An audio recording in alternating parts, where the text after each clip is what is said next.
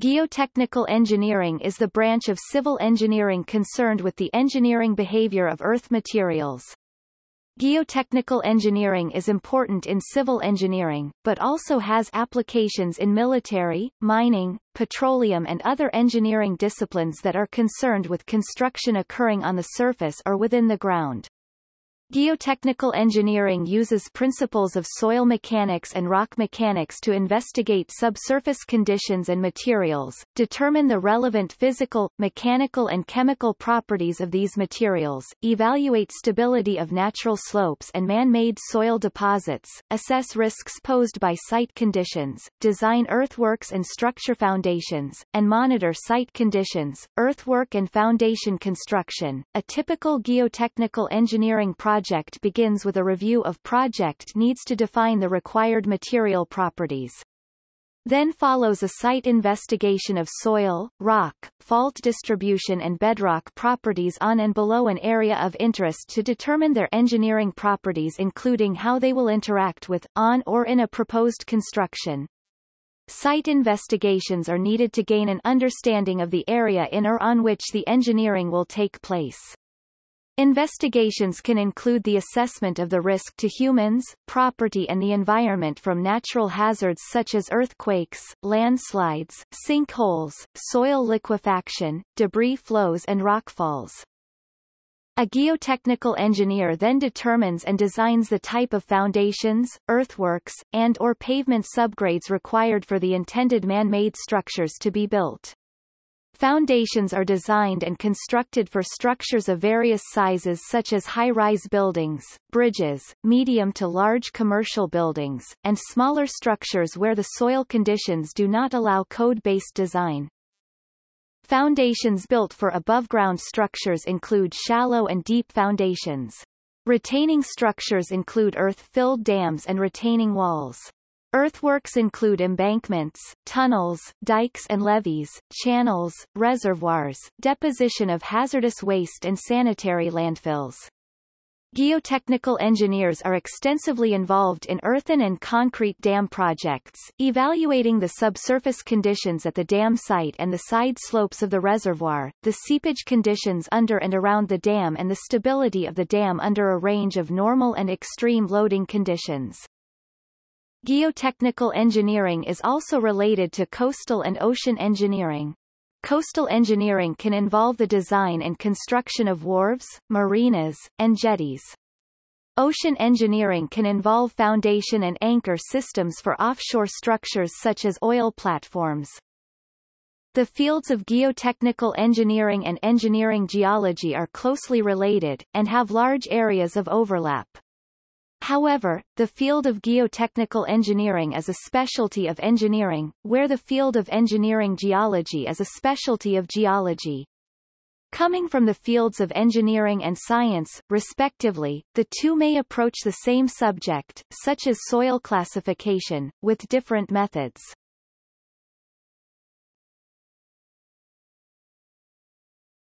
Topic: History.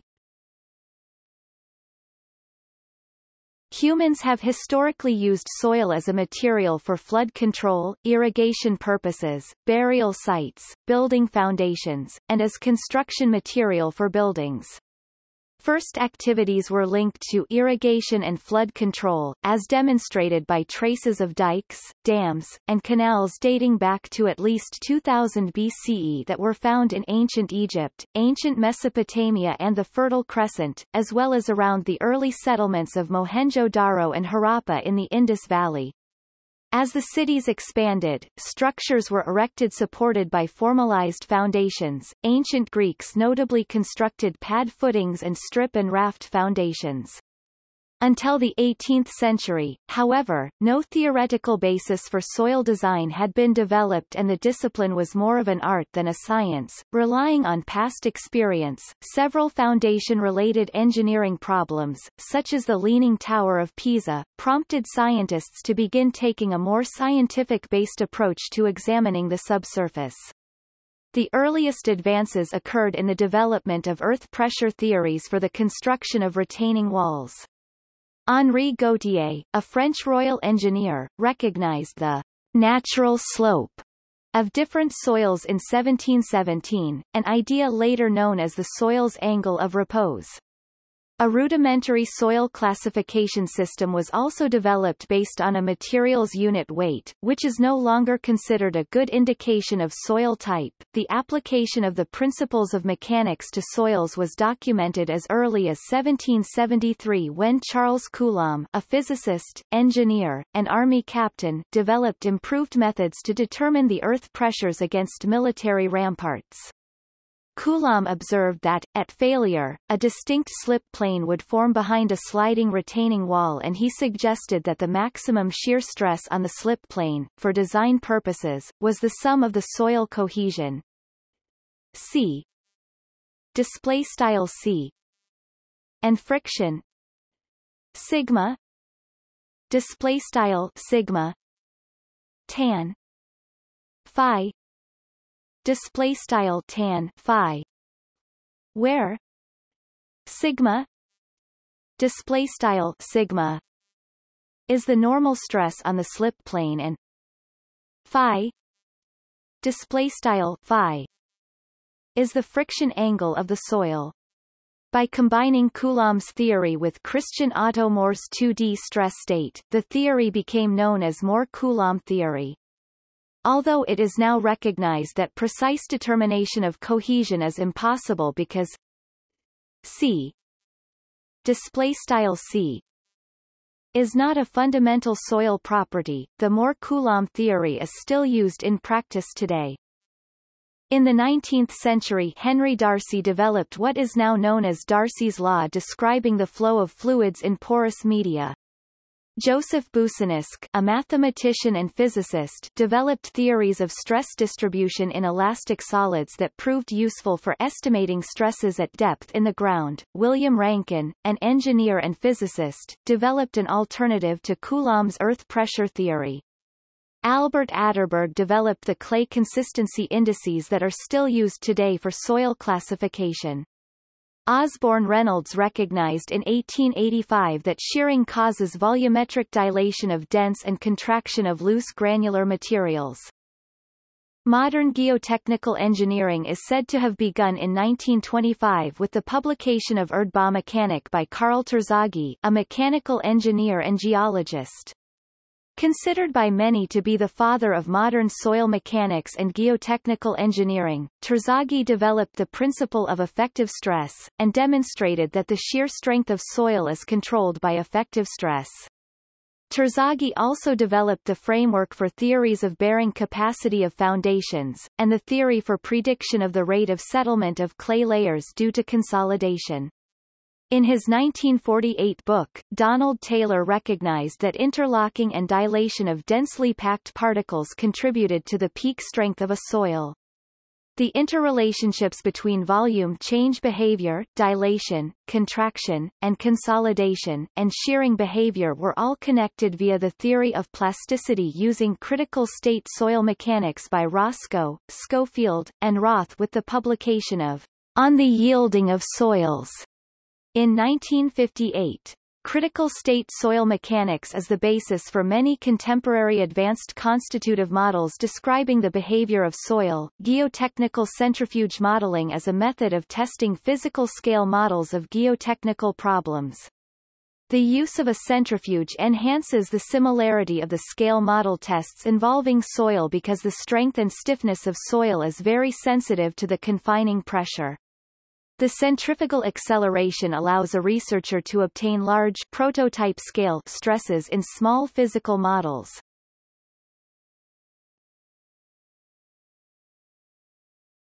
Topic: Practicing engineers. Geotechnical engineers are typically graduates of a 4-year civil engineering program, and some hold a master's degree. In the U.S., geotechnical engineers are typically licensed and regulated as professional engineers (PEs) in most states. Currently only California and Oregon have licensed geotechnical engineering specialties. The Academy of Geoprofessionals (AGP) began issuing Diplomate, Geotechnical Engineering (DGE) certification in 2008. State governments will typically license engineers who have graduated from an ABET-accredited school, passed the Fundamentals of Engineering examination, completed several years of work experience under the supervision of a licensed professional engineer, and passed the Professional Engineering examination.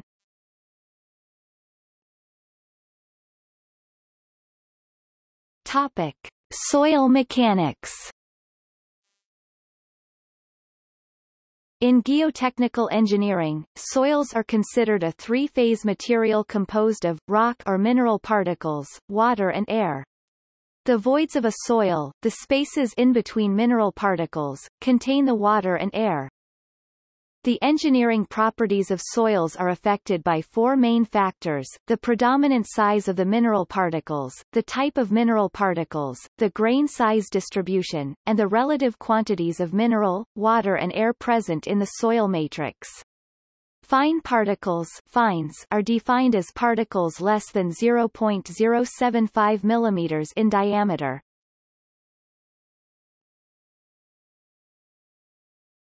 Topic: Soil properties. Some of the important properties of soils that are used by geotechnical engineers to analyze site conditions and design earthworks, retaining structures, and foundations are: specific weight or unit weight, cumulative weight of the solid particles, water and air of the unit volume of soil. Note that the air phase is often assumed to be weightless. Porosity, ratio of the volume of voids containing air, water, or other fluids in a soil to the total volume of the soil. Porosity is mathematically related to void ratio. The by N equals E 1 plus E display style N equals frac E 1 plus E.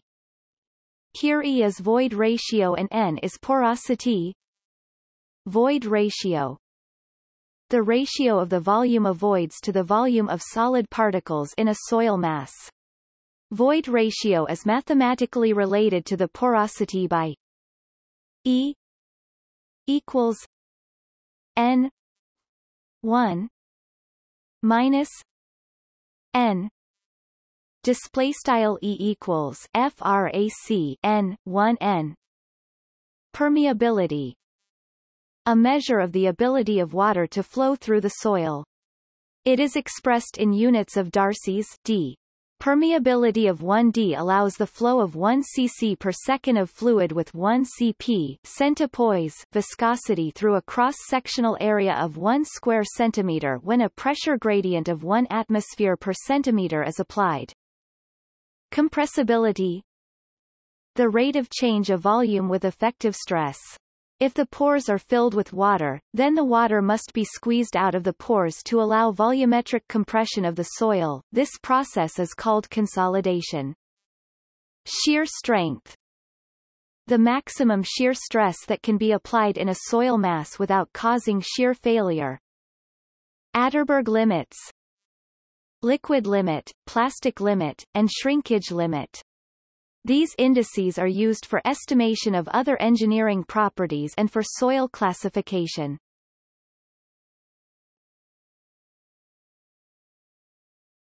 Topic: Geotechnical investigation. Geotechnical engineers and engineering geologists perform geotechnical investigations to obtain information on the physical properties of soil and rock underlying, and sometimes adjacent to, a site to design earthworks and foundations for proposed structures, and for repair of distress to earthworks and structures caused by subsurface conditions. A geotechnical investigation will include surface exploration and subsurface exploration of a site. Sometimes, geophysical methods are used to obtain data about sites. Subsurface exploration usually involves in situ testing. Two common examples of in situ tests are the standard penetration test and cone penetration test. In addition, site investigation will often include subsurface sampling and laboratory testing of the soil samples retrieved. The digging of test pits and trenching, particularly for locating faults and slide planes, may also be used to learn about soil conditions at depth. Large diameter borings are rarely used due to safety concerns and expense, but are sometimes used to allow a geologist or engineer to be lowered into the borehole for direct visual and manual examination of the soil and rock stratigraphy. A variety of soil samplers exist to meet the needs of different engineering projects. The Standard Penetration Test (SPT), which uses a thick-walled split spoon sampler, is the most common way to collect disturbed samples. Piston samplers, employing a thin-walled tube, are most commonly used for the collection of less disturbed samples. More advanced methods, such as ground freezing and the Sherbrooke block sampler, are superior, but even more expensive. Atterberg limits tests, water content measurements, and grain size analysis, for example, may be performed on disturbed samples obtained from thick-walled soil samplers. Properties such as shear strength, stiffness, hydraulic conductivity, and coefficient of consolidation may be significantly altered by sample disturbance. To measure these properties in the laboratory, high-quality sampling is required. Common tests to measure the strength and stiffness include the triaxial shear and unconfined compression test. Surface exploration can include geologic mapping, geophysical methods, and photogrammetry, or it can be as simple as an engineer walking around to observe the physical conditions at the site. Geologic mapping and interpretation of geomorphology is typically completed in consultation with a geologist or engineering geologist. Geophysical exploration is also sometimes used. Geophysical techniques used for subsurface exploration include measurement of seismic waves, pressure, shear, and Rayleigh waves, surface wave methods and/or downhole methods, and electromagnetic surveys, magnetometer, resistivity, and ground-penetrating radar.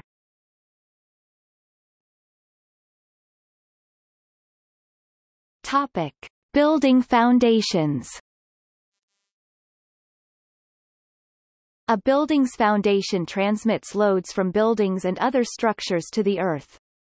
Geotechnical engineers design foundations based on the load characteristics of the structure and the properties of the soils and/or bedrock at the site. In general, geotechnical engineers estimate the magnitude and location of the loads to be supported. Develop an investigation plan to explore the subsurface. Determine necessary soil parameters through field and lab testing, e.g., consolidation test, triaxial shear test, vane shear test, standard penetration test. Design the foundation in the safest and most economical manner. The primary considerations for foundation support are bearing capacity, settlement, and ground movement beneath the foundations. Bearing capacity is the ability of the site soils to support the loads imposed by buildings or structures. Settlement occurs under all foundations in all soil conditions, though lightly loaded structures or rock sites may experience negligible settlements. For heavier structures or softer sites, both overall settlement relative to unbuilt areas or neighboring buildings, and differential settlement under a single structure, can be concerns. Of particular concern is settlement which occurs over time, as immediate settlement can usually be compensated for during construction. Ground movement beneath a structure's foundations can occur due to shrinkage or swell of expansive soils due to climatic changes, frost expansion of soil, melting of permafrost, slope instability, or other causes. All these factors must be considered during design of foundations. Many building codes specify basic foundation design parameters for simple conditions, frequently varying by jurisdiction, but such design techniques are normally limited to certain types of construction and certain types of sites, and are frequently very conservative. In areas of shallow bedrock, most foundations may bear directly on bedrock. In other areas, the soil may provide sufficient strength for the support of structures. In areas of deeper bedrock with soft overlying soils, deep foundations are used to support structures directly on the bedrock. In areas where bedrock is not economically available, stiff bearing layers are used to support deep foundations instead. Topic: Shallow foundations. Shallow foundations are a type of foundation that transfers building load to the very near the surface, rather than to a subsurface layer. Shallow foundations typically have a depth-to-width ratio of less than 1.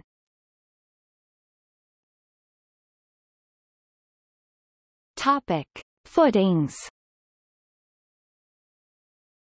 Footings, often called spread footings, because they spread the load, are structural elements which transfer structure loads to the ground by direct aerial contact. Footings can be isolated footings for point or column loads, or strip footings for wall or other long line loads. Footings are normally constructed from reinforced concrete cast directly onto the soil, and are typically embedded into the ground to penetrate through the zone of frost movement and/or to obtain additional bearing capacity.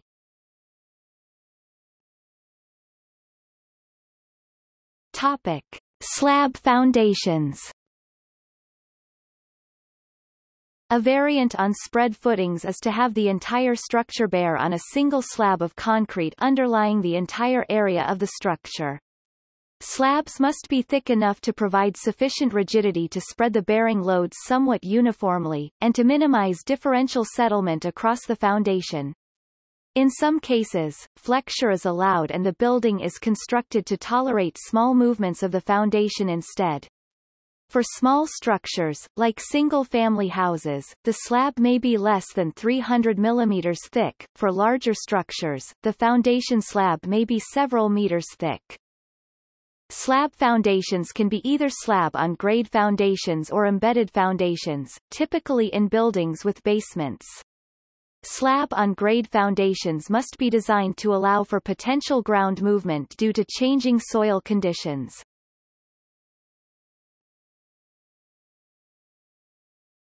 Topic: Deep foundations. Deep foundations are used for structures or heavy loads when shallow foundations cannot provide adequate capacity, due to size and structural limitations. They may also be used to transfer building loads past weak or compressible soil layers. While shallow foundations rely solely on the bearing capacity of the soil beneath them, deep foundations can rely on end-bearing resistance, frictional resistance along their length, or both in developing the required capacity. Geotechnical engineers use specialized tools, such as the cone penetration test, to estimate the amount of skin and end-bearing resistance available in the subsurface. There are many types of deep foundations including piles, drilled shafts, caissons, piers, and earth-stabilized columns. Large buildings such as skyscrapers typically require deep foundations. For example, the Jinmao Tower in China uses tubular steel piles about 1 meter (3.3 feet) driven to a depth of 83.5 meters (274 feet) to support its weight. In buildings that are constructed and found to undergo settlement, underpinning piles can be used to stabilize the existing building. There are 3 ways to place piles for a deep foundation. They can be driven, drilled, or installed by use of an auger. Driven piles are extended to their necessary depths with the application of external energy in the same way a nail is hammered. There are 4 typical hammers used to drive such piles: drop hammers, diesel hammers, hydraulic hammers, and air hammers. Drop hammers simply drop a heavy weight onto the pile to drive it, while diesel hammers use a single-cylinder diesel engine to force piles through the earth. Similarly, hydraulic and air hammers supply energy to piles through hydraulic and air forces. Energy imparted from a hammer head varies with type of hammer chosen, and can be as high as 1,000,000 foot-pounds for large-scale diesel hammers, a very common hammer head used in practice. Piles are made of a variety of material including steel, timber, and concrete. Drilled piles are created by first drilling a hole to the appropriate depth, and filling it with concrete. Drilled piles can typically carry more load than driven piles, simply due to a larger diameter pile. The auger method of pile installation is similar to drilled pile installation, but concrete is pumped into the hole as the auger is being removed.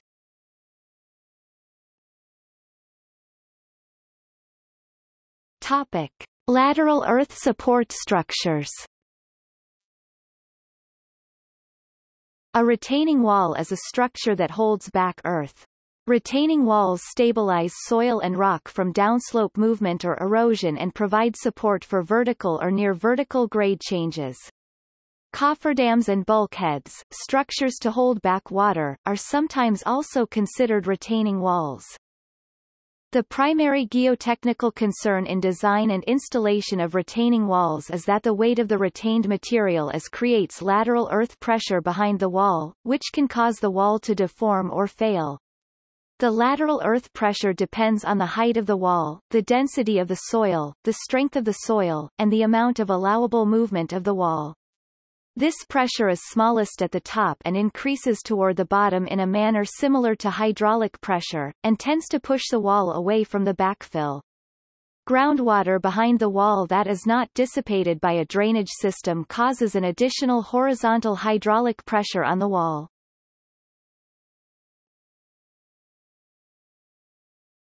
Topic: Gravity walls. Gravity walls depend on the size and weight of the wall mass to resist pressures from behind. Gravity walls will often have a slight setback, or batter, to improve wall stability.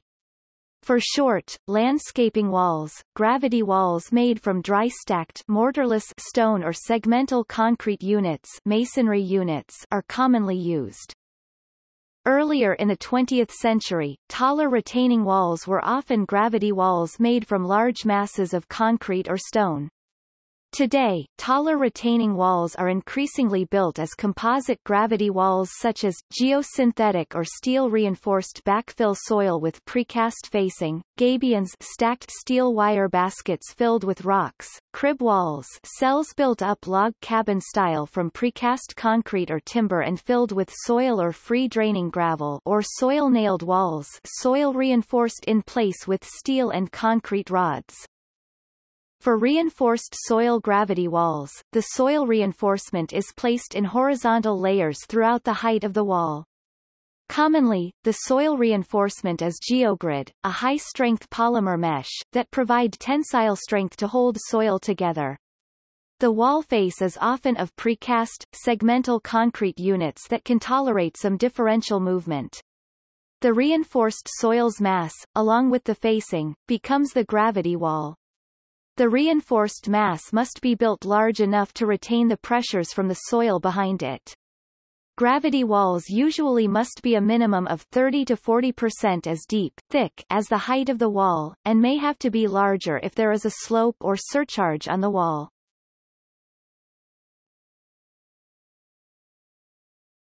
Topic: Cantilever walls. Prior to the introduction of modern reinforced soil gravity walls, cantilevered walls were the most common type of taller retaining wall. Cantilevered walls are made from a relatively thin stem of steel reinforced, cast-in-place concrete or mortared masonry, often in the shape of an inverted T. These walls cantilever loads like a beam to a large, structural footing, converting horizontal pressures from behind the wall to vertical pressures on the ground below. Sometimes cantilevered walls are buttressed on the front, or include a counterfort on the back, to improve their stability against high loads. Buttresses are short wing walls at right angles to the main trend of the wall. These walls require rigid concrete footings below seasonal frost depth. This type of wall uses much less material than a traditional gravity wall. Cantilever walls resist lateral pressures by friction at the base of the wall and/or passive earth pressure, the tendency of the soil to resist lateral movement. Basements are a form of cantilever walls, but the forces on the basement walls are greater than on conventional walls because the basement wall is not free to move.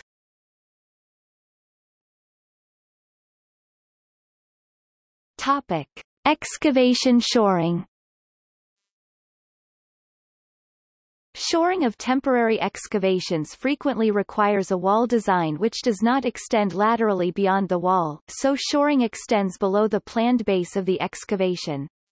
Common methods of shoring are the use of sheet piles or soldier beams and lagging. Sheet piles are a form of driven piling using thin interlocking sheets of steel to obtain a continuous barrier in the ground, and are driven prior to excavation. Soldier beams are constructed of wide flange steel H-sections spaced about 2 to 3 meters apart, driven prior to excavation. As the excavation proceeds, horizontal timber or steel sheeting lagging is inserted behind the H-pile flanges. In some cases, the lateral support which can be provided by the shoring wall alone is insufficient to resist the planned lateral loads. In this case, additional support is provided by whalers or tiebacks. Whalers are structural elements which connect across the excavation so that the loads from the soil on either side of the excavation are used to resist each other, or which transfer horizontal loads from the shoring wall to the base of the excavation. Tiebacks are steel tendons drilled into the face of the wall which extend beyond the soil, which is applying pressure to the wall, to provide additional lateral resistance to the wall.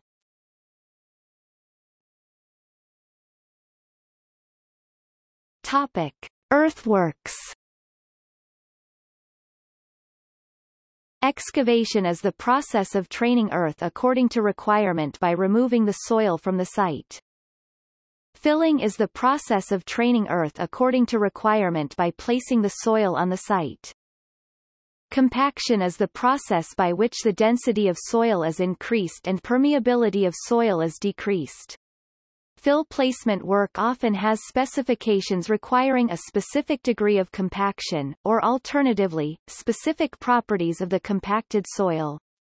In situ, soils can be compacted by rolling, deep dynamic compaction, vibration, blasting, gyrating, kneading, compaction grouting, etc.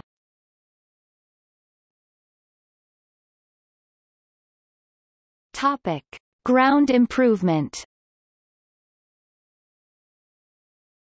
Ground improvement is a technique that improves the engineering properties of the treated soil mass. Usually, the properties modified are shear strength, stiffness and permeability. Ground improvement has developed into a sophisticated tool to support foundations for a wide variety of structures. Properly applied, i.e. after giving due consideration to the nature of the ground being improved and the type and sensitivity of the structures being built, ground improvement often reduces direct costs and saves time.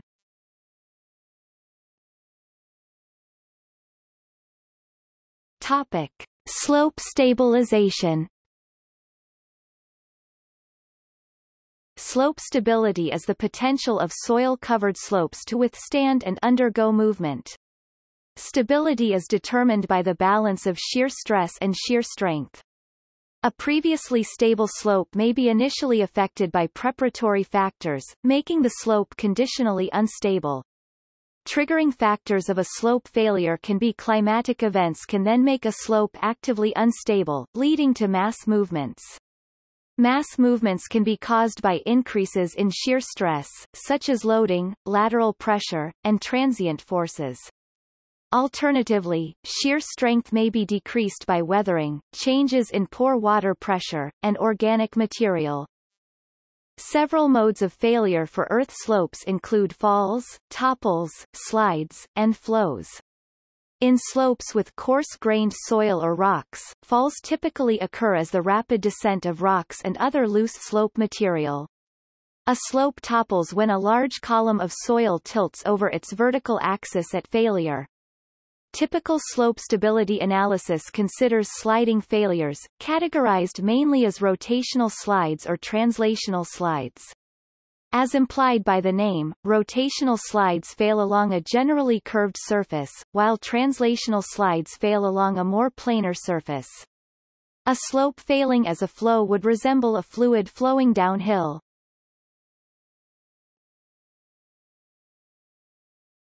Topic: Slope stability analysis.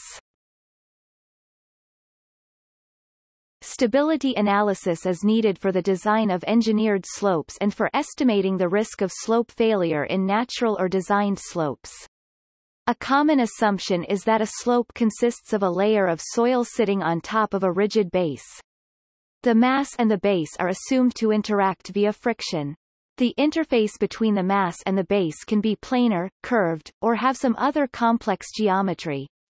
The goal of a slope stability analysis is to determine the conditions under which the mass will slip relative to the base and lead to slope failure. If the interface between the mass and the base of a slope has a complex geometry, slope stability analysis is difficult and numerical solution methods are required. Typically, the exact geometry of the interface is not known and a simplified interface geometry is assumed. Finite slopes require three-dimensional models to be analyzed. To keep the problem simple, most slopes are analyzed assuming that the slopes are infinitely wide and can therefore be represented by two-dimensional models. A slope can be drained or undrained. The undrained condition is used in the calculations to produce conservative estimates of risk. A popular stability analysis approach is based on principles pertaining to the limit equilibrium concept. This method analyzes a finite or infinite slope as if it were about to fail along its sliding failure surface. Equilibrium stresses are calculated along the failure plane, and compared to the soil's shear strength as determined by Terzaghis shear strength equation. Stability is ultimately decided by a factor of safety equal to the ratio of shear strength to the equilibrium stresses along the failure surface. A factor of safety greater than 1 generally implies a stable slope, failure of which should not occur assuming the slope is undisturbed. A factor of safety of 1.5 for static conditions is commonly used in practice.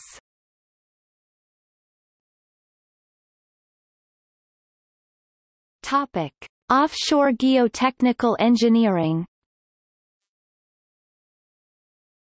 Offshore, or marine, geotechnical engineering is concerned with foundation design for human-made structures in the sea, away from the coastline, in opposition to onshore or nearshore.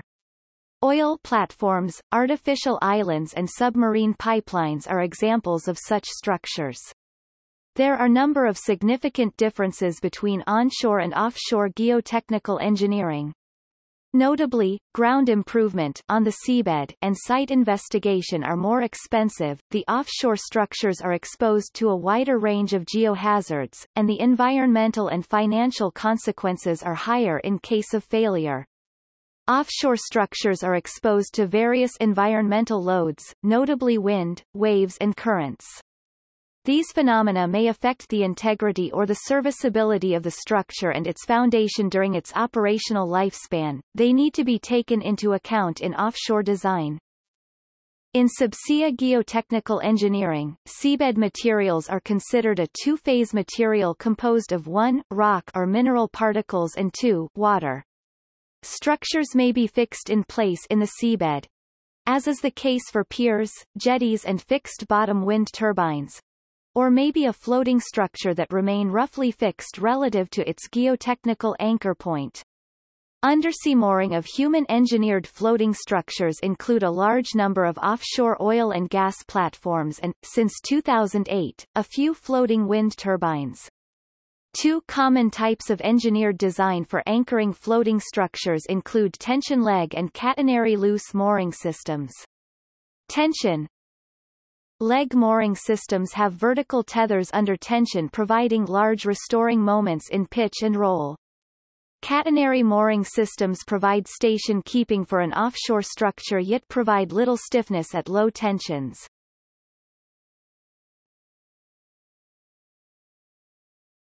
Topic: Geosynthetics. Geosynthetics are a type of plastic polymer products used in geotechnical engineering that improve engineering performance while reducing costs. This includes geotextiles, geogrids, geomembranes, geocells, and geocomposites. The synthetic nature of the products make them suitable for use in the ground where high levels of durability are required. Their main functions include drainage, filtration, reinforcement, separation and containment. Geosynthetics are available in a wide range of forms and materials, each to suit a slightly different end use, although they are frequently used together. These products have a wide range of applications and are currently used in many civil and geotechnical engineering applications including, roads, airfields, railroads, embankments, piled embankments, retaining structures, reservoirs, canals, dams, landfills, bank protection and coastal engineering.